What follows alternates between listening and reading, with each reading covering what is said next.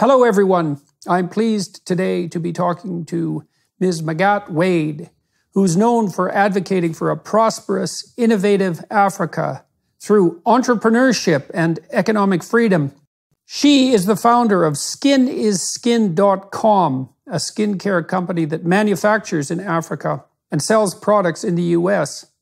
And as a practicing and successful African entrepreneur, can bring her experience to the table when discussing obstacles to doing business in Africa as compared to the US. Magatte has concluded that those who purport to care about Black Africans should support free markets and affordable and reliable energy, including fossil fuels. Her forthcoming book, The Heart of a Cheetah, available soon through MagatteWade.com, will provide detailed suggestions for how to accelerate progress for Africans. She is a blunt, straight talker who has little patience for the anti-capitalist pieties favored by many so-called allies of Black people. Thank you very much for agreeing to talk to me today. Thanks for having me, Jordan. It's a pleasure being here.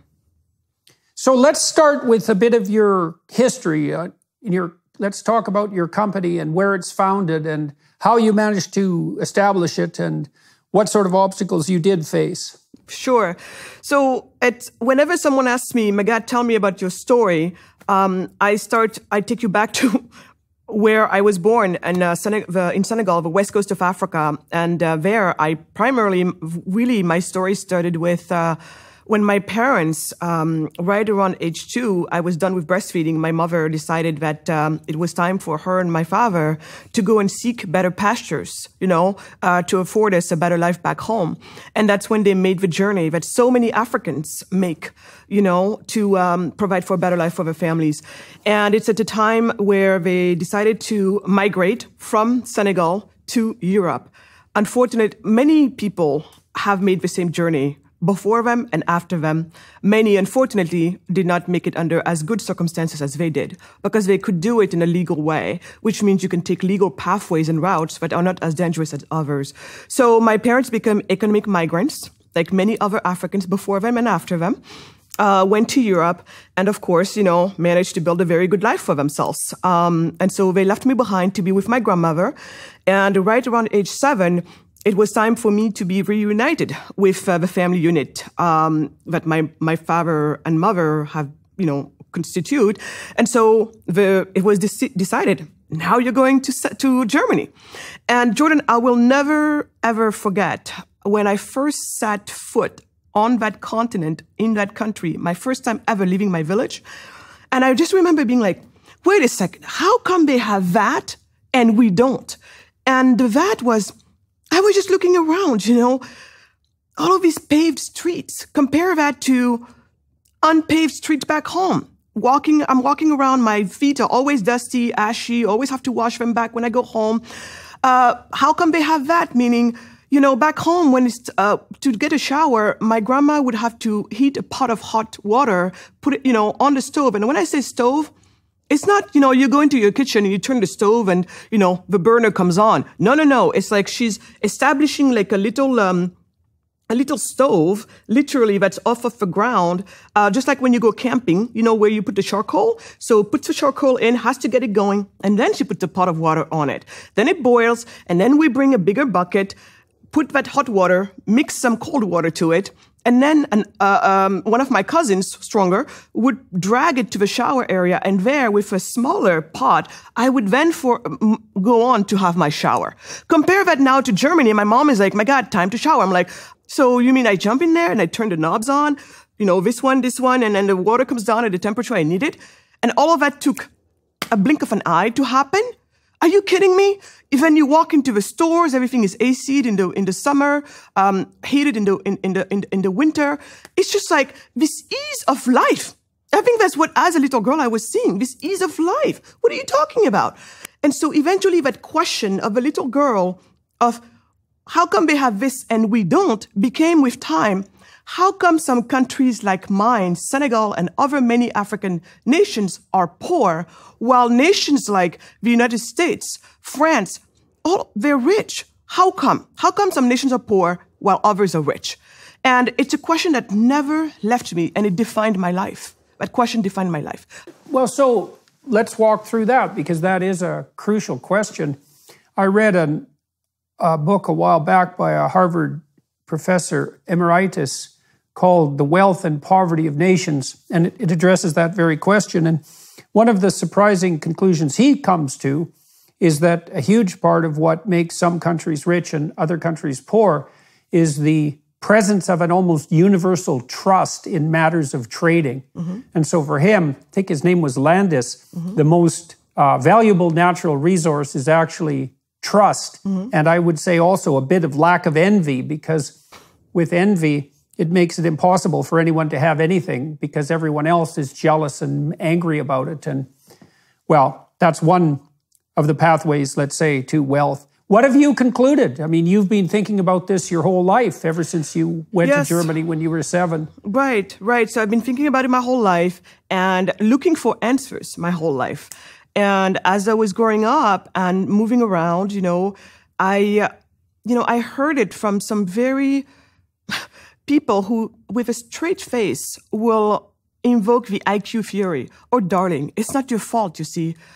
Because in a world where you being black, there is a theory out there that you're just not as smart as white people. I've gone to conferences where there was panels and people talking and making that case. I heard people say, oh, darling, it's just because, malnutrition. You guys are just not well nourished. And it's because, others say, oh, if you had access to greater education. And I'm like, you go say that to the countless young Africans in my country, Senegal. The joke is the first job of a graduate is to be a street seller. How many of these people on the street, you see them hustling in between cars in a very dangerous way under the hot sun, and you ask them, what did you study? And they're trying to tell you, I have an MBA in finance, in math, and they're right there doing what they're doing. I was just talking to a person in Swaziland, in Eswatini. It used to be called Swaziland. I mean, beautiful math background. And I said, what are you doing now? Because I'm considering hiring her remotely. And she said, well, I'm raising chickens. All she can do right now is raising chickens. So if you're going to make it about education, you go talk to those people first, and you come back and talk to me about it. And then other people just, oh, maybe if I give you some free shoes, if I give you some shoes, you'll be better off. Tom's shoes, buy some shoes so that some other people have a better life. All of this nonsense, Jordan, I've been hearing throughout times. But guess what? None of them made any sense to me. Because if you're going to make it also about, let's say, even use the IQ, which I should not even give a minute to. But then how come the same person, same background, same education, let's take even my parents, all of a sudden they make it to Europe, and voila, they can manifest their greatest potential. So I'm starting to think maybe it's not about this person. Maybe there's something else that's not about this person per se in this situation. And then I'm like, maybe it has to do with the place they get to be in or not. And so that was starting to brew in my head. So as all of this is happening, I'm living my little life. From Germany, a couple of years later, my family decided we're going to move to France if we're going to stay in Europe for many reasons, because, France used to be Senegal is an ex-colony of France. And then after my business school in France, I decided that France was going to be too small for my ambitions. I got to get out of here. I don't want to be in a country where you have to be, if you make it to the right school, you get the right behind for the right amount of time, then you can hope maybe for some type of promotion. No, that was not for me. I'm not saying that everybody does that, but it was just not a good option for me. So I looked around and I could go anywhere, literally as I wanted. And I thought about the United States, this one country where anyone can become anything they want as long as they put in the work and if that's what they desire to do. And so I came to the US. And when I came to the US, I was first a headhunter in finance in the Silicon Valley in the heydays of a .com. I used to go to Netflix when Netflix was this tiny office in San Jose. Google, when most people didn't even know how to pronounce Google, it was one little building. In the Silicon Valley. And so there I got to see all of this entrepreneurship happening. And so, Jordan, this is where at some point something happened. And I'm taking a little detour here, but this detour is so important because I will get you to my answer because it's right there. So while I was in Silicon Valley, I was pretty much steeped into what they call the ecosystem of the entrepreneur. And just this idea of two people getting together, they have an idea, write it in the back of a napkin. It sounds cliche, but I lived it. I've seen it. And then they go to a lawyer to start their business, to start, the company legally, find some investors, and this whole ecosystem that comes around them.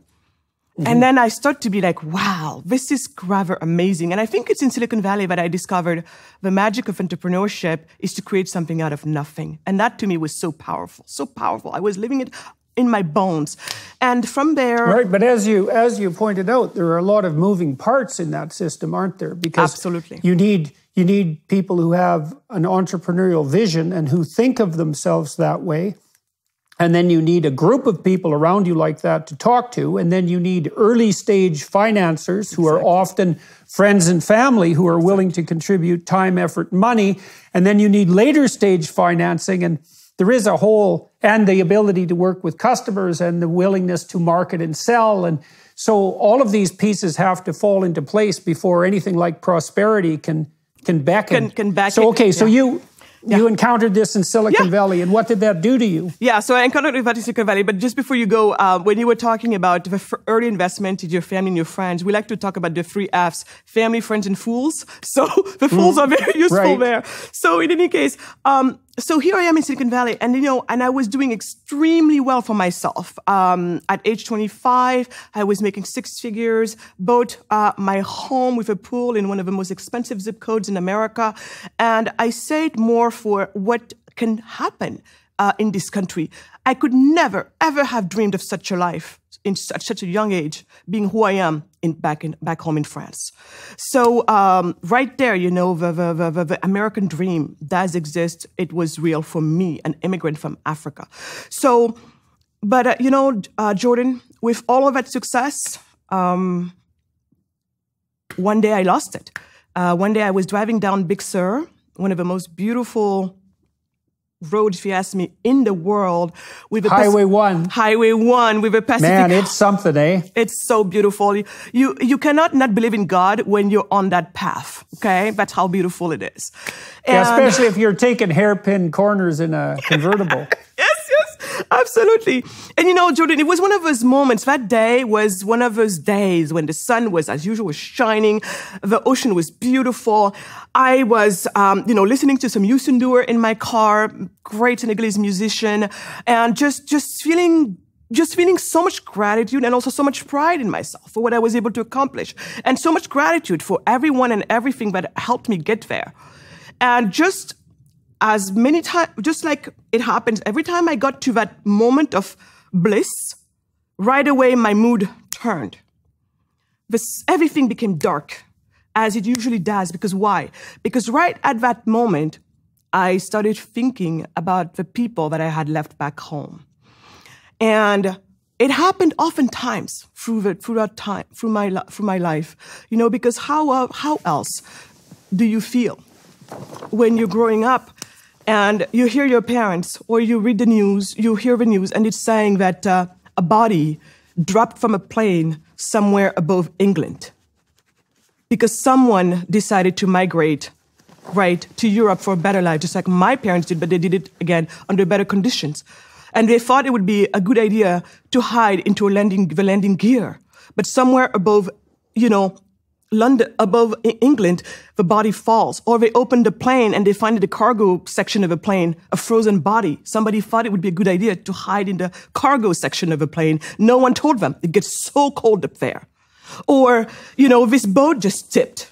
This little fisherman's boat just tipped, somewhere along between the coast of Senegal and Spain, which is the first entry into Europe for these people. But the boat tipped over. It is not equipped to make this journey. And in the boat, you have babies, you have young people, primarily young people.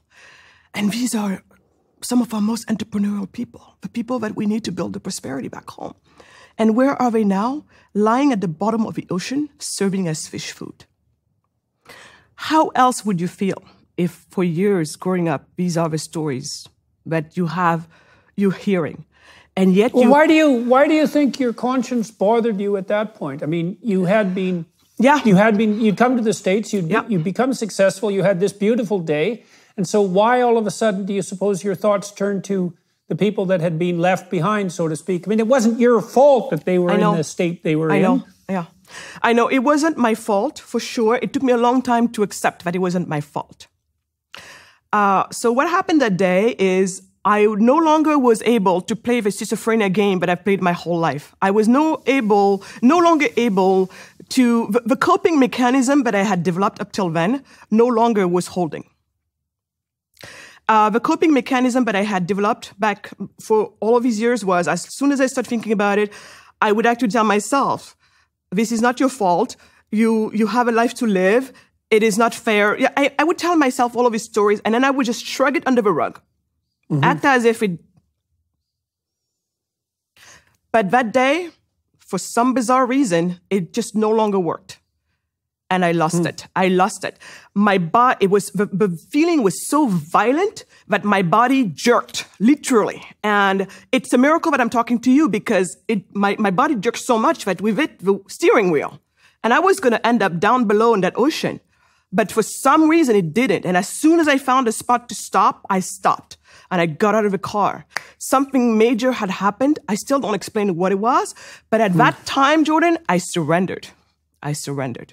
I said, God, from here on, I'm showing up. And I promise you, and I want you to help me make sure that every breath I take from here on is going to go towards the bettering of my continent. Right? I just made that deal with God. I said, this is what I'm showing up for this. I present and I offer myself. This is why did you think this was between you and God, so to speak? Because it was so big. It was so big. And it was so big, and he's the only one that I trusted to help me with that. The only one. And most importantly, I had no idea what to do about it. But I knew that faith would be my best ally in this until I could figure it out. Yeah, well, faith sometimes is the courage to do difficult things. You know what? It's a very good way to look at it. And maybe that's what happened that day. Because that day I was definitely not willing, or let I say, not capable at least, of being a coward about it anymore. Because my whole life I was pretty cowardish about it, if you think about it. Why cowardly? Why would you say that about yourself? I don't know. It's just because the idea that in order to no longer feel the pain, I would have to push it under the rug. I don't find that very courageous. But I didn't know what else to do, because otherwise the pain was just going to drag me into places. But at least I had the sanity to know were not safe or healthy for me until I knew how to get into those dark spaces, right? Which, by the way, I learned afterwards, because afterwards I used knowledge to my rescue.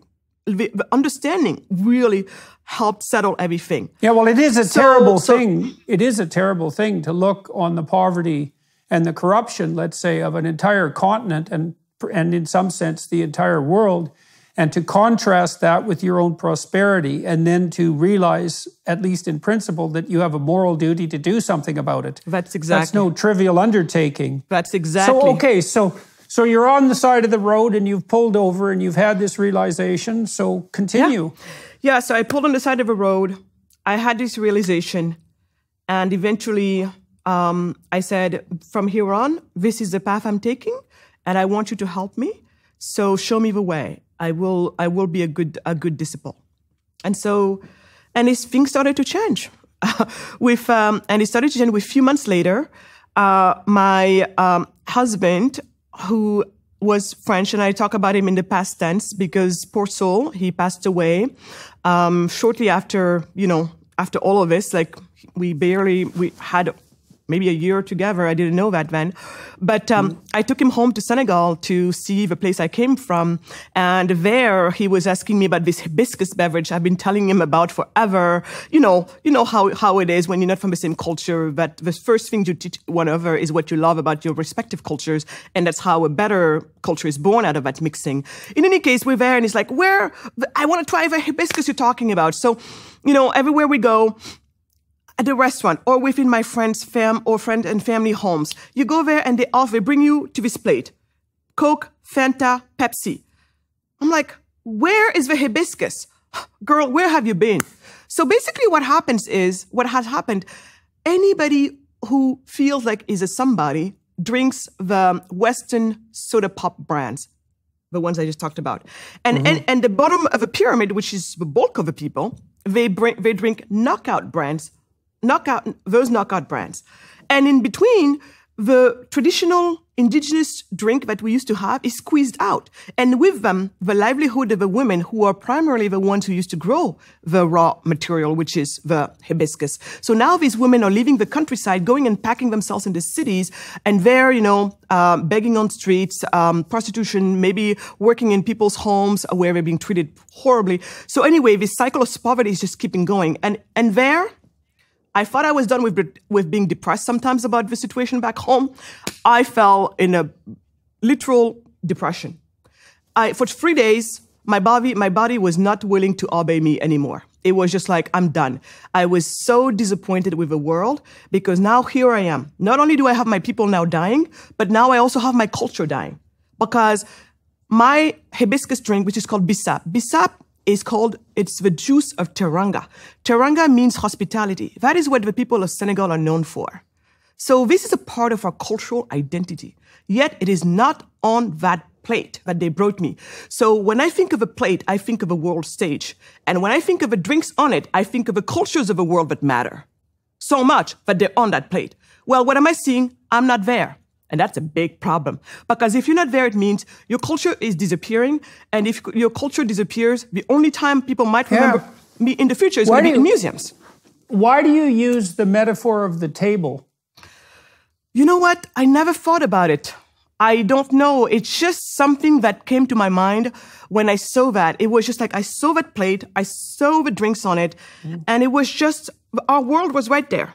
The plate was it's a divine symbol, right? That's an ancient divine symbol that in some sense, the collective table, the table of the gods. To have a seat at the table is to be part of the conversation and to be part of the elect in some real sense, to be welcomed in with hospitality and to share and to distribute and to mutually enjoy.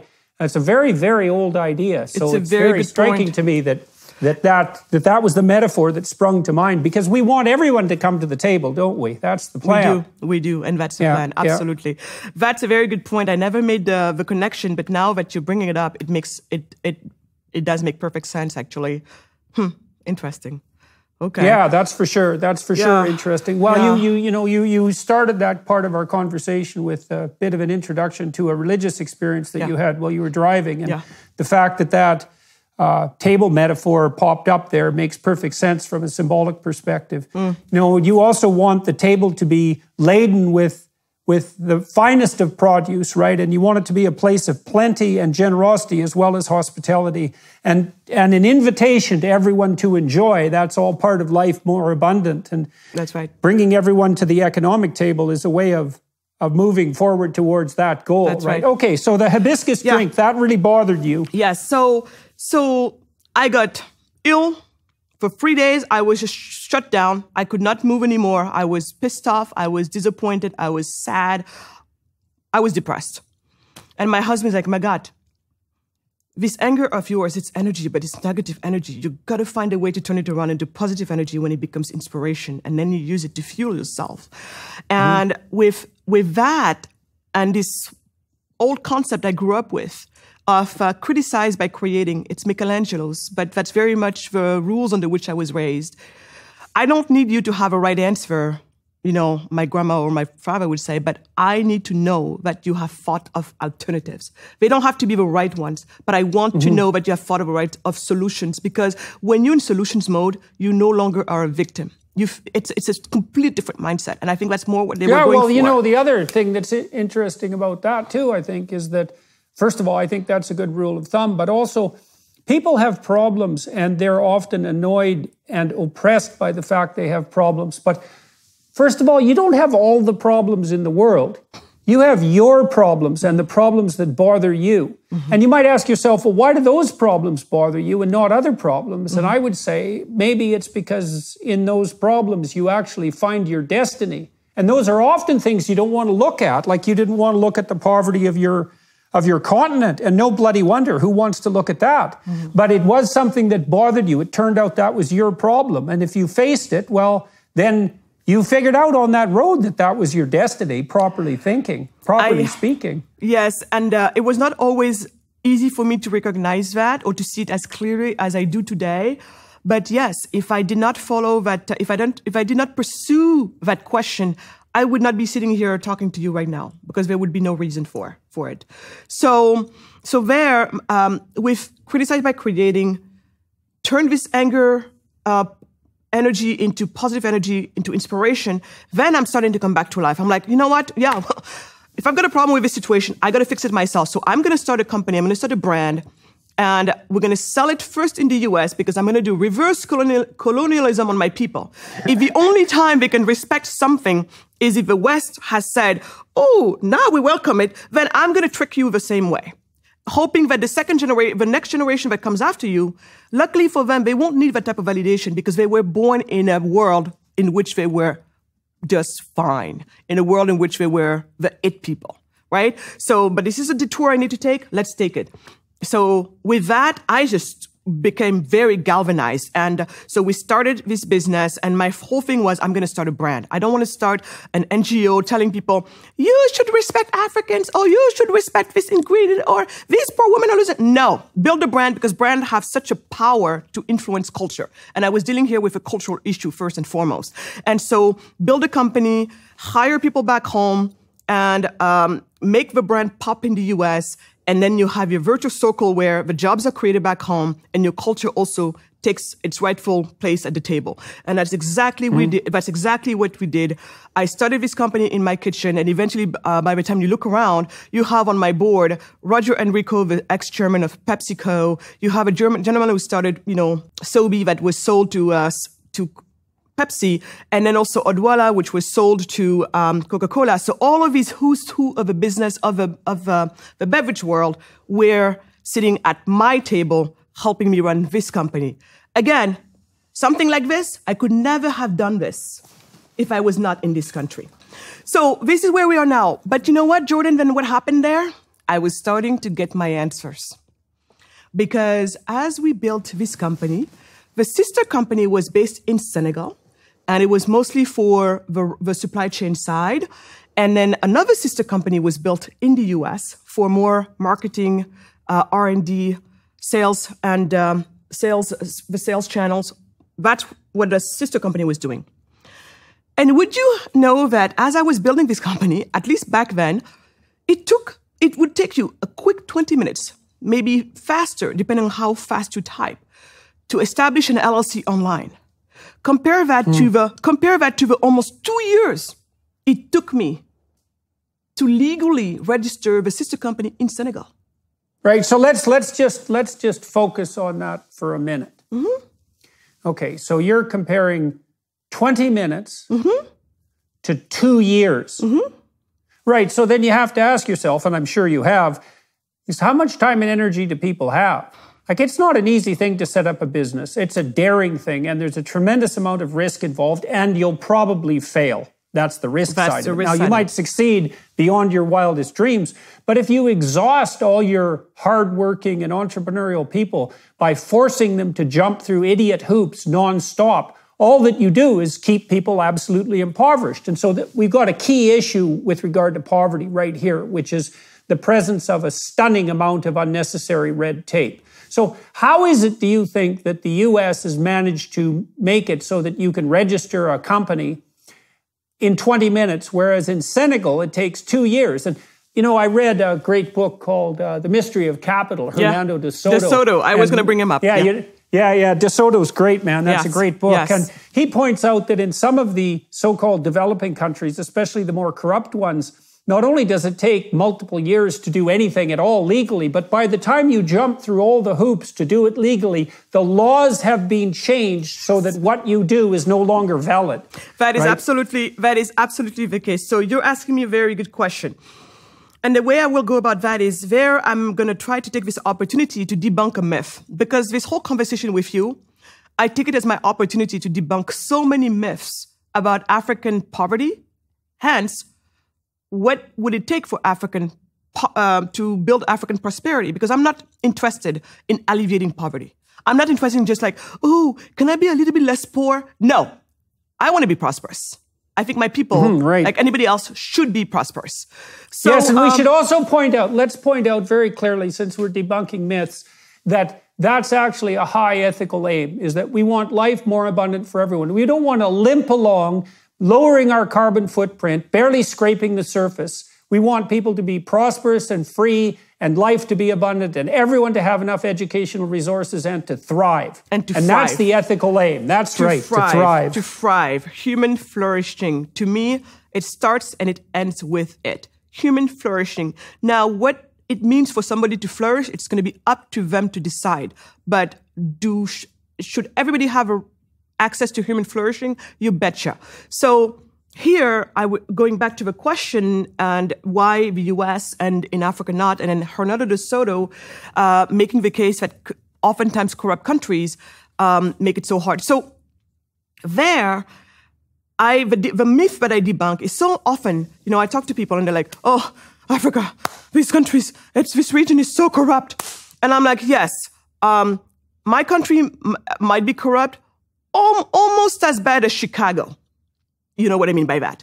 So corruption is, if you will, everywhere. But the way it manifests itself is different from place to place. And so I would like to argue on the order and the relationship between corruption and these laws that Hernando de Soto was talking about. The more they corrupt and the more you have to jump through hoops and everything.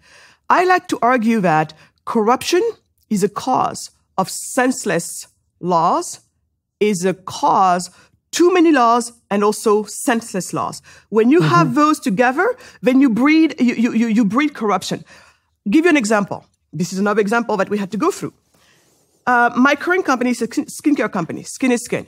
So for that, we have to import some ingredients, because if you don't have you need the inputs that you need at the standard of quality that you need them in order to remain competitive in your marketplace. My marketplace is the United States. That's where the people have the money to spend all of this, to spend on our products. They understand our products. It's one of the best markets for us for many different reasons.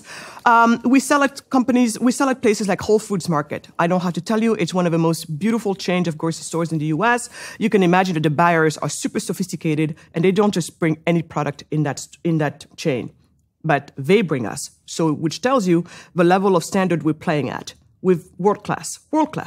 So, it means that everything behind the scene has to be world-class. The whole chain up and down has to be world-class. And so ingredients, no different. So we have to bring in some ingredients. Well, guess what, Jordan? For some of my ingredients, the tariff is 45% to enter the country. 45%. Others, almost 70%. How do you expect me to be competitive if you're slapping such tariff on some of my inputs? How?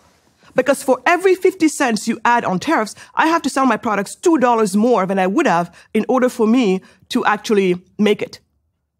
I become very uncompetitive very quickly, quality for quality, product for product. So there we had to, so now, if instead of making it a 45%, how about maybe it's a 0% like it is in the US? If I had to bring the same product here in the US, 0% tariff on it. Or make it 5% or 2%, 3%, something that makes sense. So then do you really think that I'm going to try to jump through the hoops of avoiding that 45% or that 70%? There's no need. Pay it and move on, because you've got better things to do. See how bad laws and senseless laws breed corruption, because people will then, it is cheaper and faster for people to pay the bribe and move on than to adhere to the law. You see? So that's what we have inherited in most African nations. As I noticed, the discrepancy and the difference between doing business back home and doing business in the United States. At first, I was like, oh, well, of course it's like this. It's just because, we're a poor nation, we're messed up, and that's why everything else is messed up.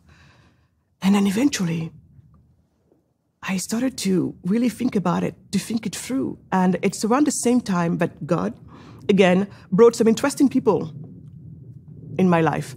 Because at that time, my company, my first company at least, was, now I had moved into the nonprofit. We had started a nonprofit because my goal was, how can I help replicate whatever success I was able to have? How can I help many other magats or my male counterparts from Africa do exactly what I did with whatever product they deemed to do it with?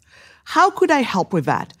And it is during that journey that I eventually even learned about the work of Hernando de Soto. And when I heard about his work, he was right there telling me, Magat, what you went through, what you're going through, experientially speaking, is not an anecdote. This is something very systemic about this. And it is called economic freedom. How easy or hard it is to do a business. You have indexes that measure this. The most known of them being the Doing Business Index ranking of the World Bank.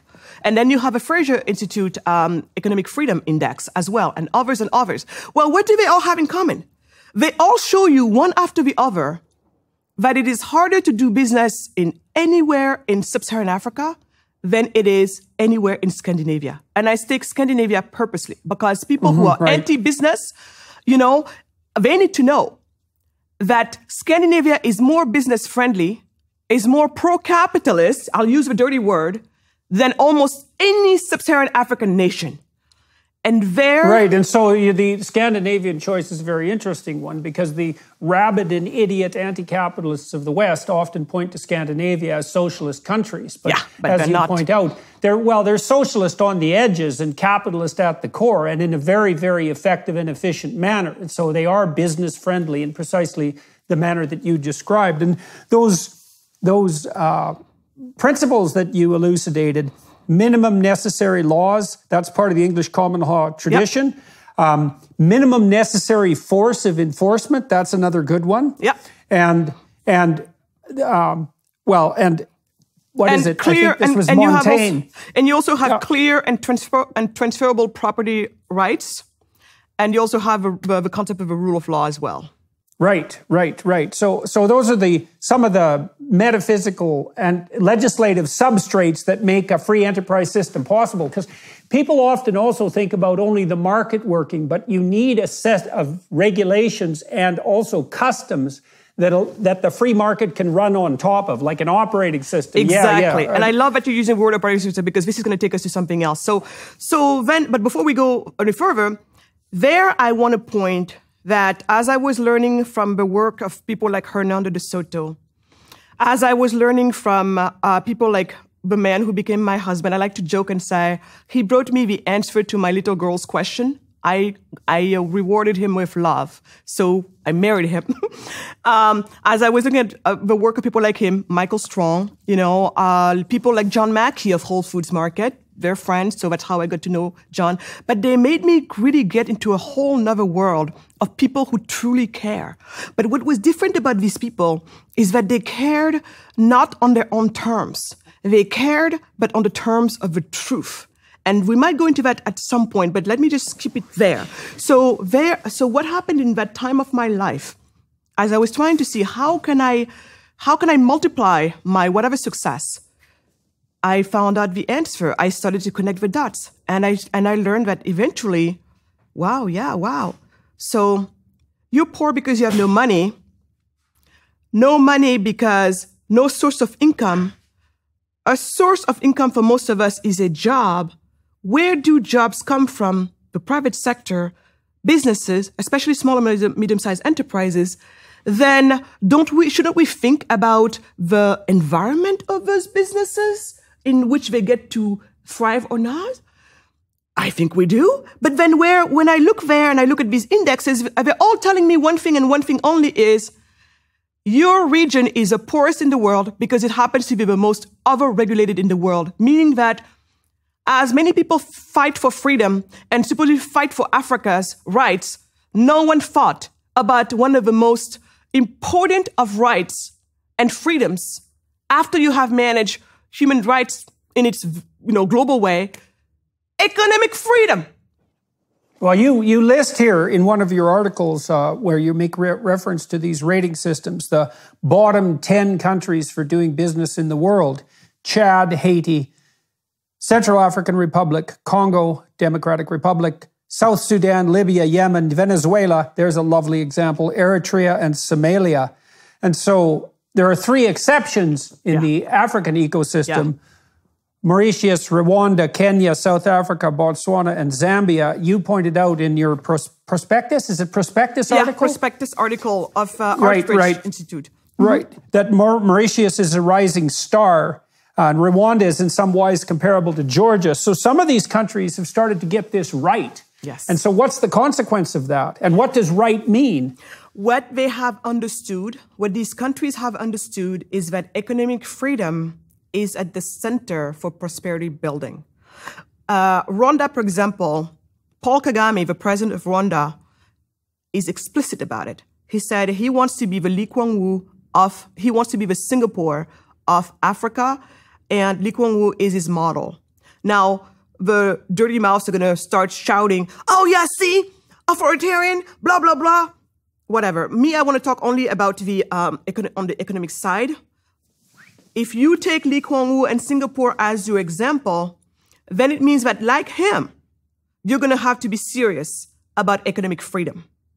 And that's exactly what he did. That's what Singapore did. When Singapore figured that out, they went on to put in the right reforms to make their environment some of the most business-friendly environments in the world, one of the most free markets environment in the world. And you saw the magic of Singapore. Today, Singapore is richer than its ex-colonizer, Great Britain. So when I hear people telling me today, oh, Africa is poor because of colonization, I'm like, please, let's move on from that. Does it have maybe a tiny percentage in where we are today? Maybe, and I don't know.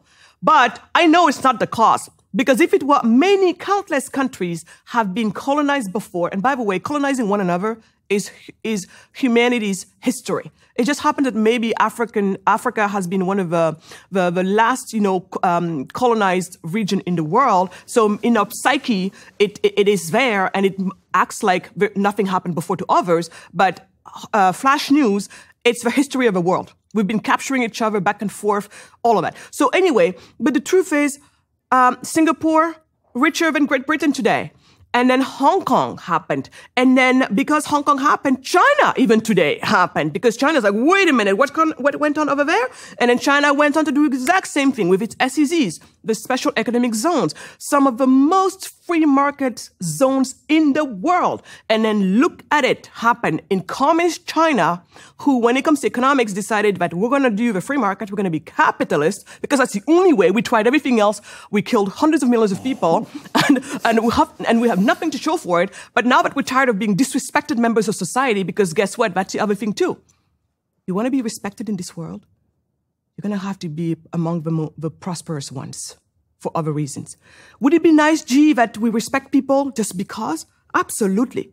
But that's really not the world we live in. So when China got tired of being disrespected, they're like, maybe we got to build also some prosperity here, because then they're going to hear us. And today, China, being one of the, being where it is at, even Hollywood, who tries to tell the world how to think, is being told by China what movies to make and how to tweak stories and history in order to be palatable for them.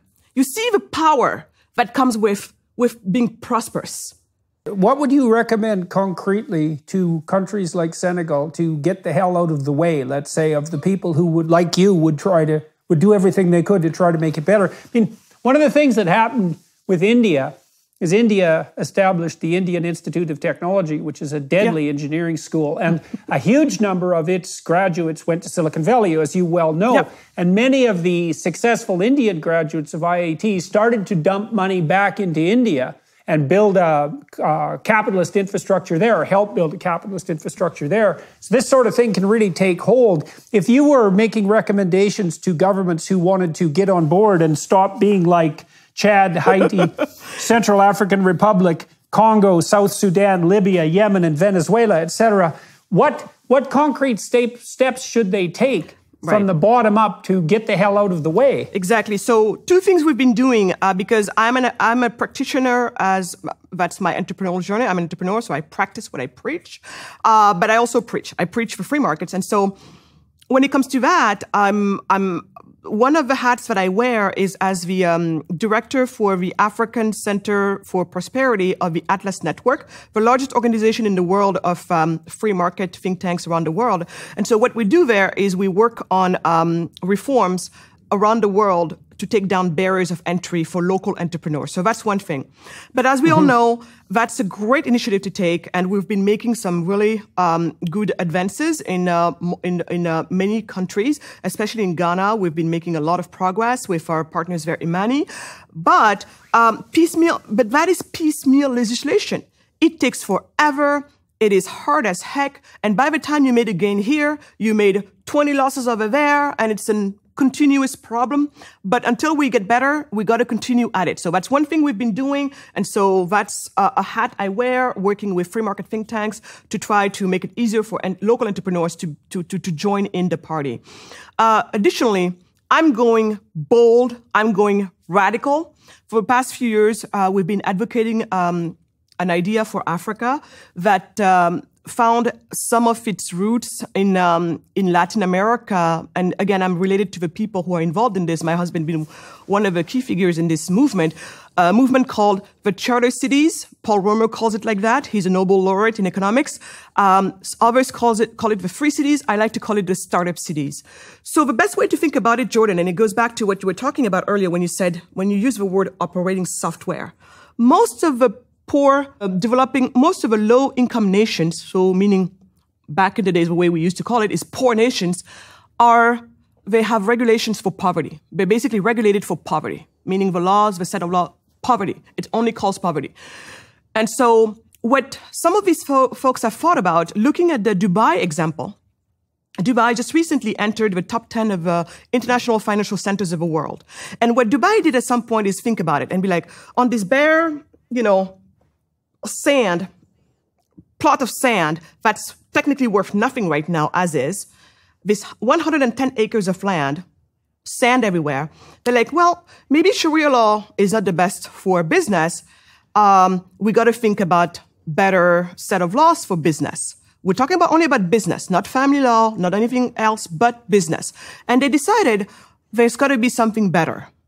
And so they looked around, and that's actually when, to take one of the terms you used earlier, they're starting to realize, common law is actually a better way for business, specifically British common law. So at that point, and I'm oversimplifying here because otherwise we can totally geek out on it. Remember, this is like one of my latest things that I've been involved in, but latest, it's been the past 10 years, and I'm going to share with you a win. So Dubai is like, we have to adopt British, common law, primarily British common law. We're going to hire retired British common law judges to come and educate the law here, train our own people. And that, along with many other reforms, to also become a top center when it comes to the, and in the free market when it comes to the finances. Dubai. That British common law system. So it's very, very interesting theologically and metaphysically. So it's predicated on the idea that every individual has all the rights that there are, except for those that are specifically regulated and limited by legal necessity. And then generally that realm of necessity has emerged only as a consequence of disputes between people. So you're free to do whatever you want unless you have a dispute with someone else. Then the dispute is adjudicated according essentially to constitutional and theological principles, and then a precedent is established. Then the whole body of law built up that body of precedents. Yes. Yeah, and it's bottom up, not top down. It's totally and that. English common law is a gift from God, man. No, it's something else. Absolutely. And that's the key word there when you said bottom up. So common law is so much better for bottom up approaches. And we all know that markets work better in a bottom up approach.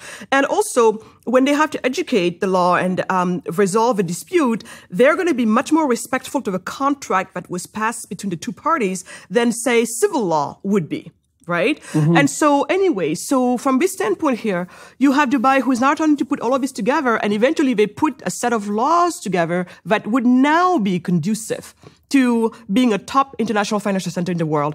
And voila, in less than a generation, in less than 25 years, Dubai completely unrecognizable. Completely. But they did not invent it. In that short period of time. In that short... Well, I know, the Chinese, the purchasing power of the average Chinese citizen is doubling every 7 years. Yes, every 7 years. Right. It's insane. It's insane. Yeah. So we know it can be done. And at the root of that is the same thing. It's economic freedom. It's allow people the freedom to enterprise. And Dubai did it. So Dubai was one of the most recent ones to do it. Now the UAE and Abu Dhabi is going the same way. And they're even trying to outbid each other in terms of who is going to be even more free market. So that's something beautiful going on there. So some folks have looked at that model and then be like, wow. So maybe let's think about a plot of land, ideally a rather unoccupied plot of land, so you're not being accused of displacing people or confiscation, any of that. So English is only my fourth language, Jordan. So sometimes if I stumble upon words, please be patient with me.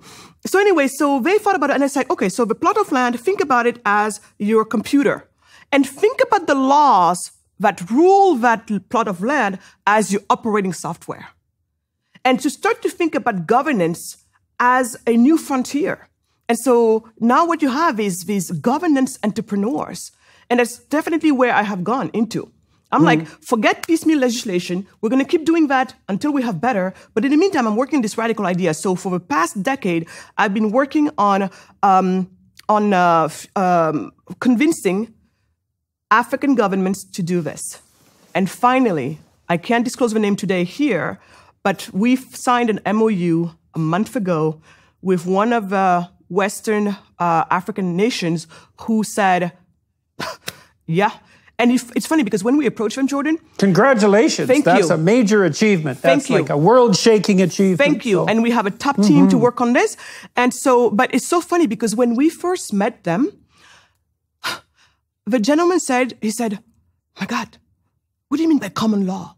Because, they belong to a civil law, like many French, ex-French colonies, by the way. Because see, that's another difference.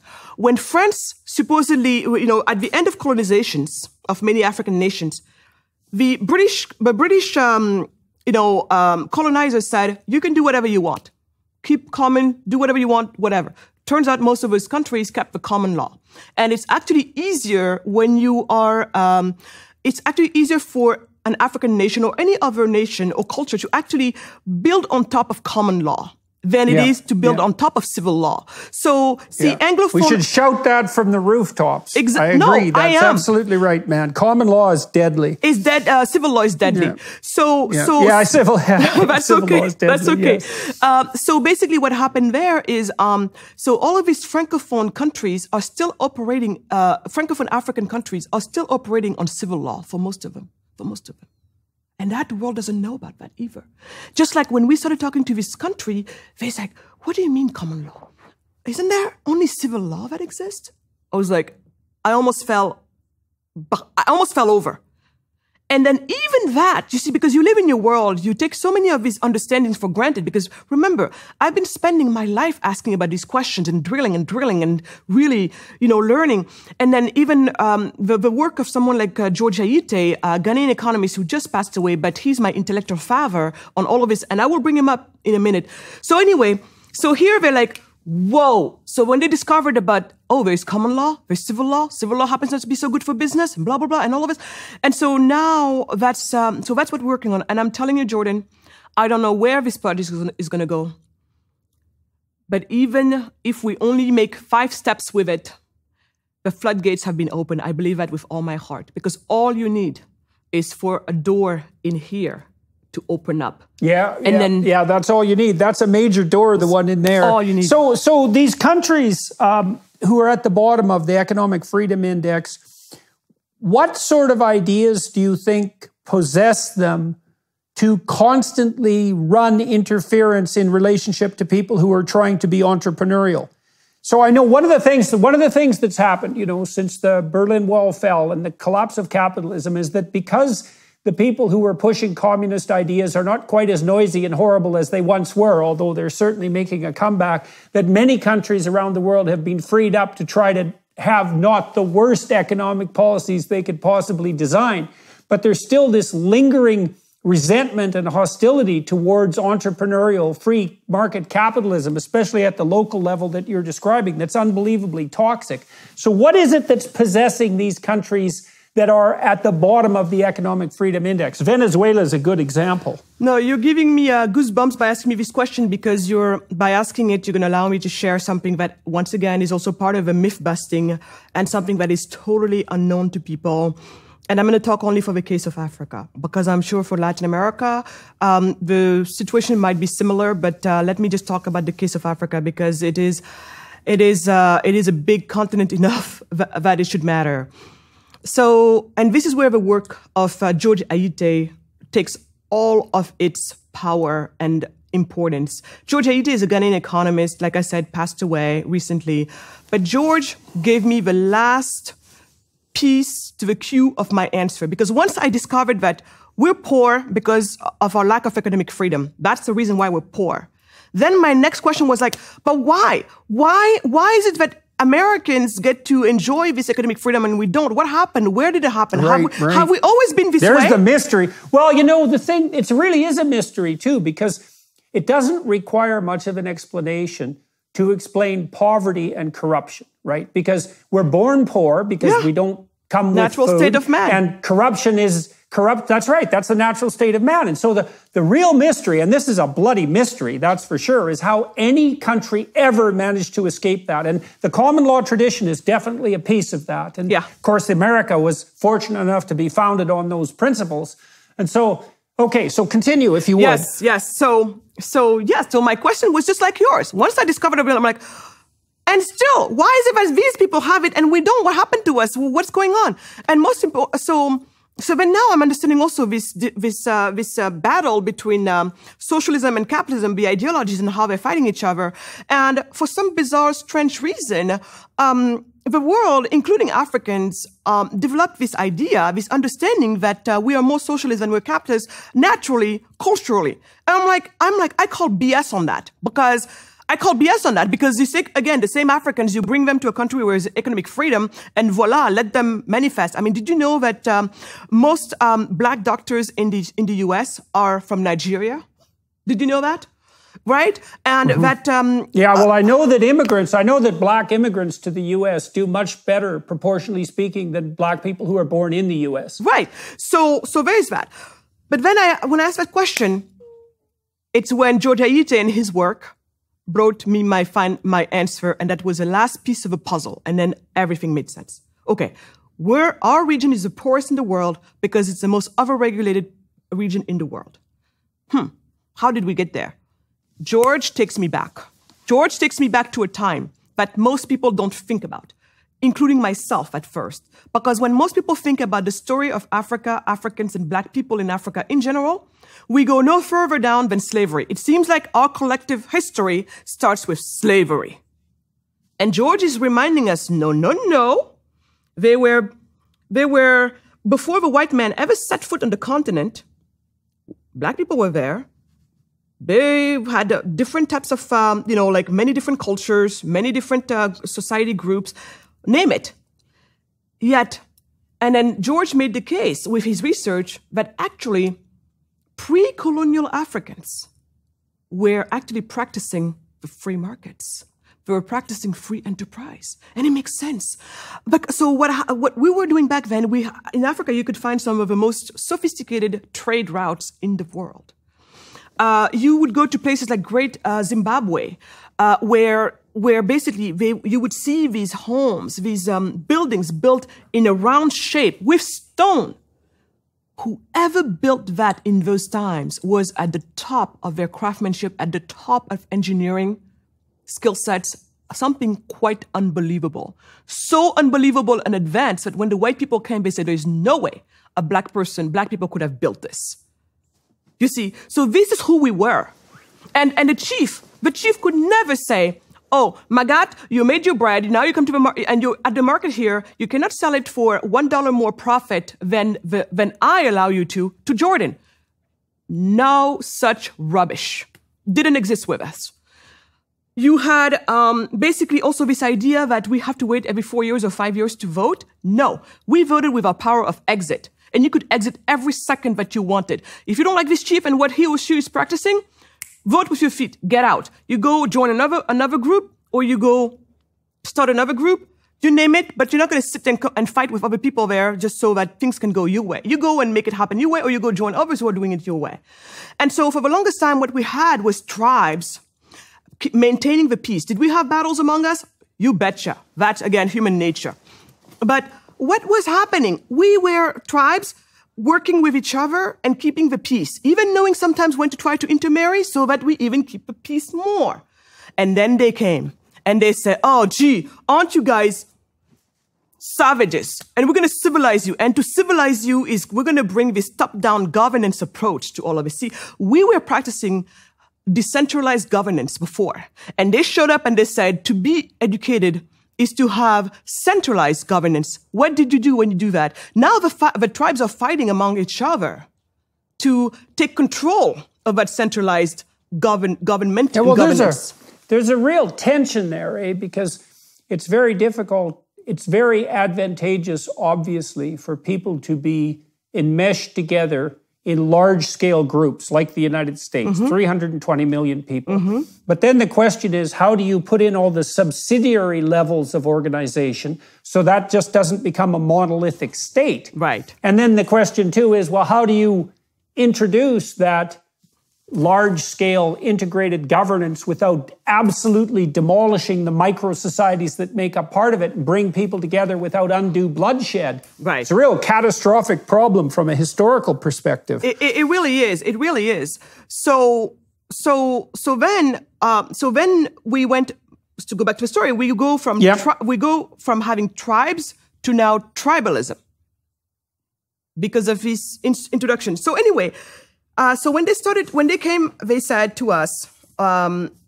so all of that was going on. And then eventually we were living our lives, minding our own business, doing fine. And I would argue that if we had been left alone, we probably would be the richest continent in the world today if we had continued. But we didn't continue. Slavery happened. After slavery, colonialism happened. At the end of colonialism, this is where I would like to bring the attention of people, because that's what George is so beautiful in pointing. Just around the time when most African nations were getting their independences, starting with Ghana, we're talking about the late 50s, early 60s. Remember also what was happening back then. We were at the height of a battle between these two ideologies. Right, on one end, represented by the freedom, and their economic practice was capitalism. And on the other, facing off with various forms of statism, socialism, communism, and primarily their practice was, they were socialism or communism. And they were at like this with each other.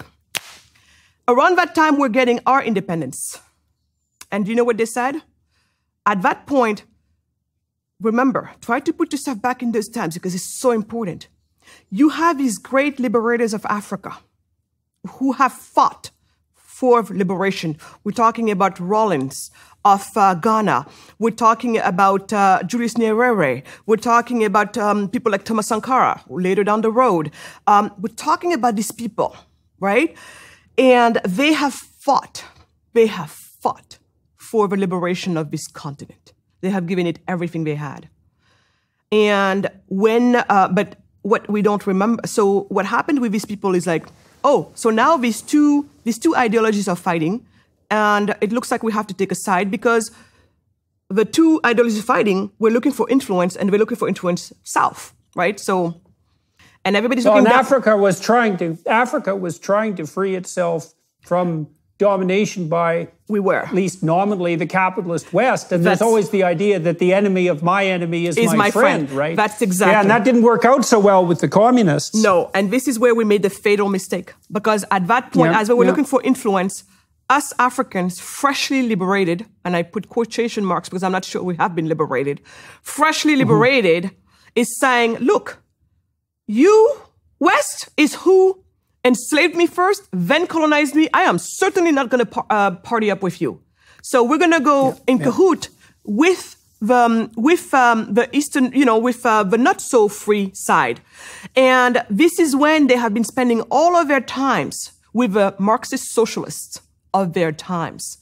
And this is also times around which W.E.B. Du Bois did the dirty work. He didn't think it was dirty work, but he is the one who helped all of these soon-to-be leaders of liberated African nations to really bite into these ideas, because by then they had conflated slavery with capitalism, with imperialism, with colonialism. With common law. With everything. So for them, the whole darn thing was one big evil to throw out of the water. And so they threw the baby out with the bath water.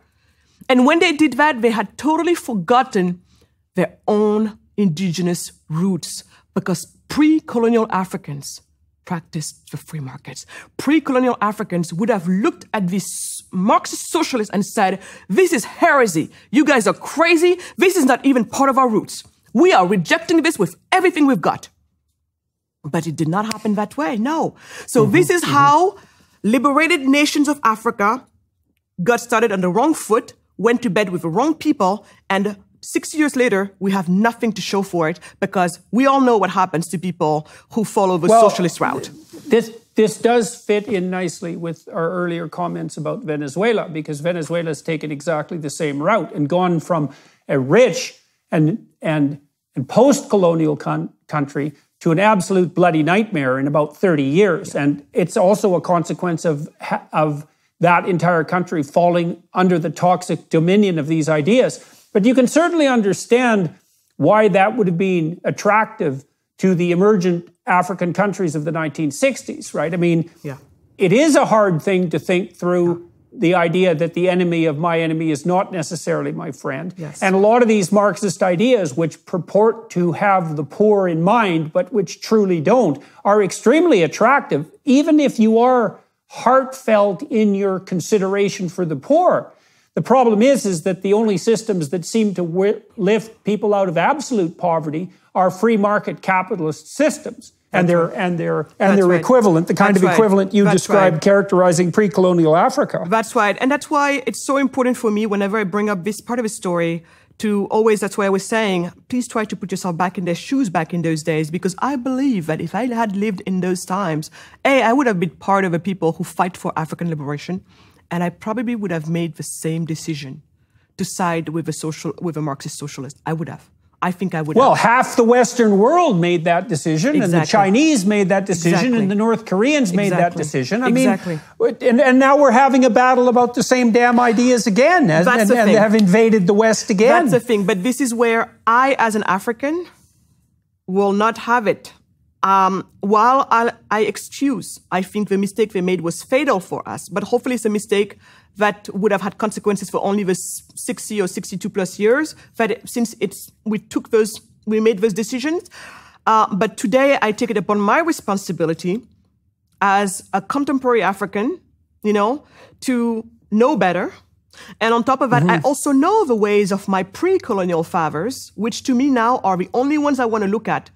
Our pre-colonial fathers. Of course, is it that everything they did was right? No. This is why, we have progress in life, right? There are some things we know now, we're not so good, but there are some things that have to pass the test of time and place. So maybe those we should keep. So anyway, as an African living today, with everything that I know and is available to know everywhere, the research is very clear, the evidence is rock solid. I cannot in all consciousness and be a person of high morality, I cannot disregard what I have learned and what I have experienced and what by now we know to be true. So people like me, the Marxist socialists need to know, for the longest time, they have used us, the black people, to make their dirty deeds. So maybe the Black Lives Matter people, the founders who are self-called Marxist, social Marxists, fine. If they want to go, I say fine. I'm not fine. Yeah. But if they want, I'm not willing to be the useful idiot of the social Marxist any longer. They have used us black people for too long. They have used our suffering for too long. But today, I know better to dissociate myself. And so they're going to have to go look for other peons to mess their heads with, but because people like me, I know the truth. And what I love about the truth that I had learned is that my pre-colonial forefathers totally would have stood by my devotion to the free enterprise. They would have said, great granddaughter, thank you. Thank you for looking back to our times and seeing what we were doing. We were we were on the right track, girl. We were. So today, I think everybody has to make a decision for themselves. But me, what I have learned, that's what I'm taking out. And everything we talked about today, Jordan, is really not part of the mainstream. Because you ask most people, African included, why are you poor? They're going to say colonialism. They're going to say racism. They're going to say because they're taking all of our natural resources and blah, blah, blah, and so on and so forth. And guess what? Those who claim to care in the West, they leave us in that misguided opinion of what the problem is. Because it took me so long. I was with these people who said that they cared about me. They cared about Africa. But I found that every time that they hear that the solution might be the free markets and capitalism, the look of disgust, I think that's the right word, the look of disgust that they have in their face. If I was not stronger, I would feel disgusted by myself for having those opinions. So do you really care? Or do you only care when the solution that you're peddling goes to support your own ideology? Yeah, and your own moral claims. Yes. To care. Yes. Right? Because that's the easy way out. It's like, well, I care, and there's some people who are well off, and those people who are well off have stolen everything they have from the oppressed people, and I'm on the side of the oppressed people, and all I have to do is punish the oppressors, and all of a sudden I'm a moral agent. Yeah. And I can leverage the suffering of genuine poor people whom we know have actually been helped out of their absolute poverty by capitalist systems. We absolutely know that to be the case. I can leverage their suffering to bestow onto me an undeserved moral superiority. That's right. And then I can have my cake and eat it too, because I can still be a denizen of the wealthy West. That's and right. I can feel sorry for poor people and be oppressed at the same time. Absolutely. And I feel like you're even being too generous for them in terms of the work they put in.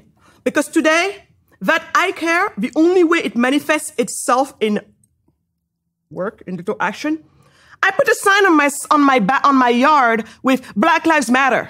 Period. Done. If Black Lives Matter so much, if Black Lives matter so much, then you cannot, with a straight face, tell me in the same sentence that you also are anti-capitalist. And also, if Black Lives matter so much, what do you make of the fate of 1 billion Black people? Because Africa is home to 1 billion Black people. We're 1.3 billion, but 1 billion of those are Black. It is home to 90% of the representatives of a Black race. Yet you tell me Black Lives matter, and you, in the same sentence, are going to be anti-capitalist. The only thing we know to build prosperity, and with that respect, you cannot be possibly serious here. And guess what? Newsflash. People like me today are here to tell you how full of it you are, because you're full of it. And I'm not going to allow you to no longer have your cake and eat it too. It's just too easy when the stakes are so high. And the same thing with your whole thing about the climate change. Oh, gee, climate change. I'm not even going to go and argue the scientific, argument. I'm not. Let's say I even agree with you that the world is going to go to hell in 12 years, as they claim. If nothing is done, Earth is going to blow up in 12 years. Let's go and freak out all the kids, because you know what? It's justified. Let's say I even agree with you on that one. And then I say, and then we do what? Because your solution right now is to tell me we stop all carbon emission, we stop all fossil fuels right now. Right now. But Jordan, what does that mean if we did that? What does that mean if we did that? It means poor people will freeze in the dark and bake in the sun while they starve. Thank you. You just signed a death warrant and I'm going to talk about Africa only for now. You just signed a death warrant for 1.3 billion people, of them 1 billion black people. And you just told me that Black Lives Matter. So even when it comes to climate, you're full of it. And I'm willing to say that you're just an idiot because you don't know what's going on, but even there. And if you still with a straight face can say, yeah, well, to sacrifice the rest of the world, to sacrifice these 1.3 billion Africans so that the earth can stay. Oh, really? How different are you then from somebody who enslaved me a little while ago? Really, my life is worth that? Black babies are going to have to die so your white babies can stay alive? You know, sometimes when I hear the prince, who is that guy's name? You know, the Princess Diana had 2 kids, I think. The older one, with a straight face, the guy by the time he had popped child number 4, had the nerve to tell us that the problem with the world is overpopulation. Earth cannot sustain overpopulation. From a guy who has 4 kids. So what are you telling me exactly? Because I'm just... You know, Marian Tupy from humanprogress.org, he's publishing a book in August called Superabundance. And he's redone a number of economic calculations showing, for example, documenting the extremely positive relationship between increased population and general prosperity. That's right. And he calculated that every child born today will produce 7 times as many resources as he or she will consume. See? Right. C is right. And so all these people who are squawking about there being too many people on the planet, it's always other people who are too many, as exactly as you're pointing out. That's what I was going to say. Absolutely. So here's Prince, whatever his name is, telling me that the problem with the world is overpopulation while just having popped his 4th child. So are you telling me that your child can live, but the other ones cannot? Because that's pretty much what you're saying, because you popped these kids. And if that's what you're saying, if you're saying that the other ones cannot, then go on. Keep going with your thinking. Why? Yeah, right. Why can't they? Why can't they? Why can't they? Are you a closeted racist? Maybe Look, not that closeted. We're gonna see this. We're gonna see this play out in the fall. This is coming just as certain as the sun's going to rise tomorrow. You know, the fact these environmental policies that have emboldened Putin, made Europe dependent on oil and gas from Russia. That's right. Now we have a shortage. We have a huge increase in fertilizer prices, and we know perfectly well that about 150 million people, most of them in Africa and in North Africa and in the Middle East and in sub-Saharan Africa, are going to be suffering dreadfully in the fall because of this. And so we can see right away that what has happened when push came to shove is that the radical utopian Marxist types who are beating the drum about the environment were perfectly willing to sacrifice today's real poor to the hypothetical well-being of some future poor in their utopian schemes. Absolutely. And that's coming right away. No, it's coming right away. And then one of the things that the Ukrainian war has brought up to the surface, because we've been talking about it forever, and then people are like, oh, you're being too, you're not being, but it's the hypocrisy of these people, the hypocrisy. When I have a Green Party of all parties, the Green Party of Germany, I don't know if you heard it, a week or so ago, they came out and they said, oh, we have to keep burning coal a little while longer. Oh, really? Yeah, a little while. When you ask us on the line, we have to keep burning coal a little while longer. Oh, but the Africans? No. No. So this hypocrisy the reckoning is coming. The reckoning is coming because I, for one, I'm not willing to stand there and let them get away with it. All of this time, they made it sound like they have a moral high ground, and I call not only BS. That's enough of that. I agree, man. I call enough BS. Of that. That's such a lie. I call BS. I'm going to call them what they are. These anti-fossil fuel zealots are the new racists of our times. And we can see clear in their game, and we will not stand for it. Not. So a war is coming, but the war that's coming for me is not a cultural war. I think the cultural war is too easy for them to win in a way. But this one right here is going to bring them straight back to who they are. When I see that Jeff Bezos' ex-wife gave a couple $100 million to Planned Parenthood, and she specifically earmarked it for Black women. Lady, can you please tell me your further thinking? And we didn't hear about it, by the way, in the bigger news. So I'm just trying to understand, why does the world think that it needs less Black babies? It seems to me that's what it is. So we want to talk about racism. I think there is racism here that doesn't speak its name. But we're going to have to call it what it is. So it's going to be one thing or another, Jordan. One is I'm going to have to tell me that Black lives matter. If Black lives matter, then African lives have to matter. If African lives do matter, then capitalism matters. And if you make that case, we're good. Let's keep working. And fossil fuels matter. And fossil fuels matters. So people can burn clean burning fuels in their house instead of choking their children to death on indoor pollution. With indoor pollution. Yeah. So you're going to have to tell me that all of that matters. If Black lives matter, then it means 1 billion Black African lives do matter, which means capitalism matter, which means fossil fuels matters. If not, you're telling me that it doesn't. And you don't have to tell me Black lives don't matter for you to tell me it doesn't matter. All you have to tell me is we can't have fossil fuels and we can't have capitalism. If you tell me that, then I know that de facto Black lives does not matter for you. And if Black lives does not matter for you, then you're racist. Done. You want to go through this whole white supremacy is this and blah, blah, blah.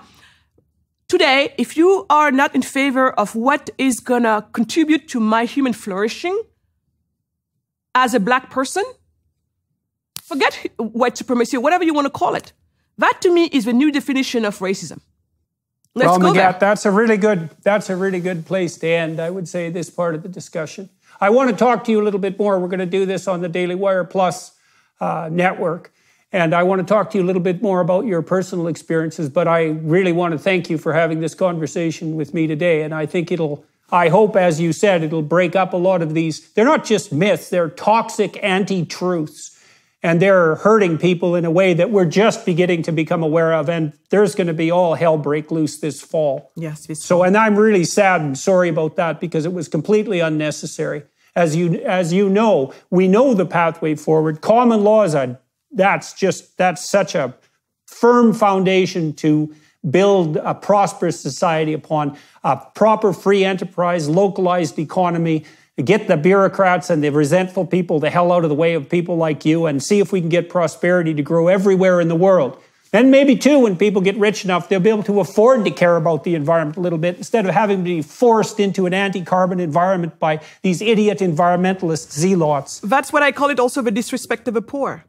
It's absolutely. It's total disrespect for the poor, thinking that you're superior to them. Do you think you're superior to them just because you care about the air that you breathe? Gee, I think you would be just like this poor person if you had no food in your belly, child is sick, you don't know how you're going to take care of it. You had all of these issues that come straight from your poverty. I think that you too, the quality of the air you breathe or the quality of the water you drink might be numbered 100 in the priority list because right now you have to survive. So for you to think that something is wrong with them because they don't care about that, well, maybe I'll put you in that position and we'll see when you're going to start to think about that. And so this is complete disrespect for the poor and it is unacceptable. It is wrong. Great. I agree with you 100%. All right. That's great. So thank you very much for talking to me. Thank you for having me. Much appreciated. It was very good to see you again. Thank you. Hello, everyone. I would encourage you to continue listening to my conversation with my guest on dailywireplus.com.